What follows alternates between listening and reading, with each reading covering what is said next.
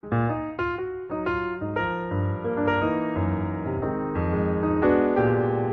me, the special thing about a Buddha image is often the smile, that beautiful, transcendent smile. And behind the smile is the story of how the Buddha got to the smile. He was seeking transcendence from human suffering, and all part of this journey from growing up in a life of luxury and then leaving the walls of his palace and encountering four things that changed the course of his life forever: a corpse, a sick man, a holy man, and an old man. And through that, he realized that life is full of suffering. He realized that the beautiful body of a prince was really a receptacle for pus and urine and excrement. The body would be diseased, it would grow old, and these things were impermanent. Where was release? Where was happiness? Where was salvation?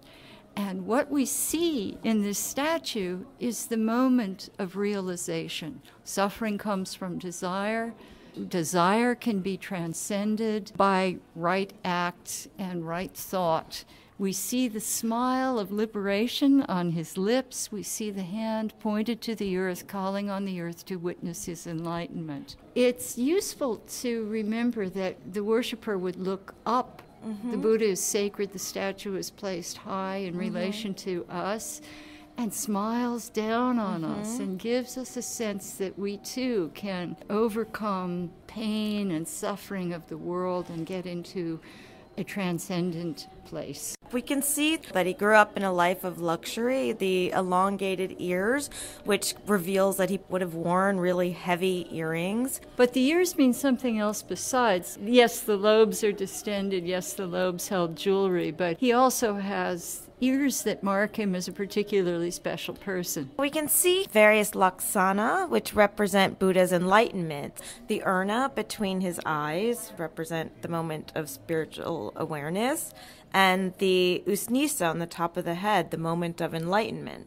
And also often we see the Buddha sitting on a lotus flower, a symbol of getting beyond pain and overcoming obstacles to achieve goodness, because the lotus flower lives in the mud and eventually cleanses itself to become beautiful. He is often portrayed in the robes of a monk, somebody who has left the world, gone to live, in the Buddha story, in the forest. Throughout Asia, monks often live in mountain monasteries.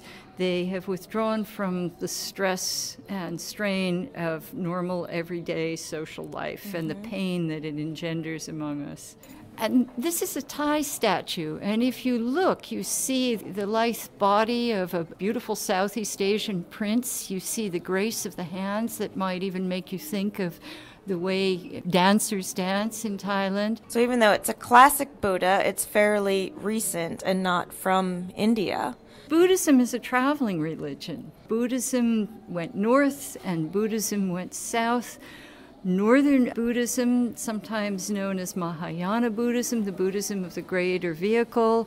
Theravada Buddhism, well, Theravadins claim the original form. For Theravadins, enlightenment is an individual project. Buddhism also went north, and their enlightenment is a more collective project. Buddhism is a more collective project. One of my old professors used to say, Theravadan Buddhism, that is like getting to nirvana by private car. Mahayana is getting to nirvana by public bus. I think I'd prefer public bus. We'll see how different statues reflect the tastes and the characteristics of people living in all of the different places where Buddhism traveled. Another Buddha, totally different, also recognizable as a Buddha, but look at those elaborate robes and the hair and the facial features. Yes, there's a good reason why this statue looks the way it does, and it's a great example of how Buddhism traveled. This is a statue from Gandhara. Gandhara in Pakistan on the Afpak border, that area that's so fraught today. And if you look at the statue, you see the facial hair, the features, suggest something of people who live in that part of the world. But look at those flowing robes. those might recall a Greek statue. The reason for that, people think, is because this was the easternmost extent of Alexander's empire. This was a part of Asia that had very close ties to the Greco-Roman world, and a place where styles of sculpting probably were influenced by those traditions. This Buddha is not calling on the earth to witness his enlightenment. It's a whole different mudra, a whole different posture. And yet he's still in the lotus pose, he has the long ears, and he has that meditative expression on his face. Mm-hmm. So now moving to Japan, this is an entirely different representation of the Buddha. To me, it's a bit austere, almost a bit intimidating.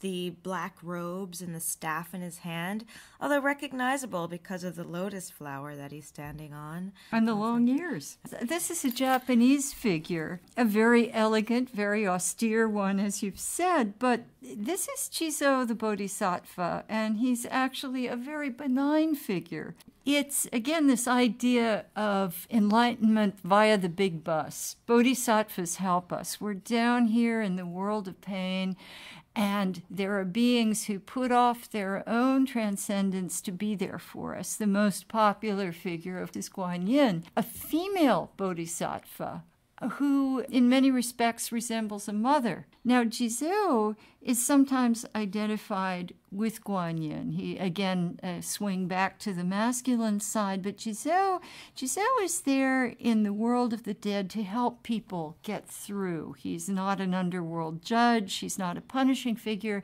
Jizo says, come huddle under my cloak and I'll help you. But he is associated with death and the underworld. In a positive sense, because we've all got to go there and we need somebody on our team. In Japan, he is often associated with children, a protector of children. You see shrines to Jizo in neighborhoods, and those are usually folksy figures. They're a little bit more approachable than this very austere statue. And he is a protector of dead children. There will be Jizo shrines in Japanese temples, and there will be a lot of little Jizo figures that represent the children themselves, and people will leave candy and toys for them. They're very, very poignant places.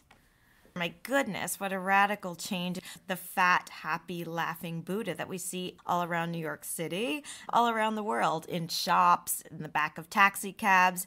And there's a good reason for that, because this is a Buddha associated with good fortune, with fertility, and by extension, wealth.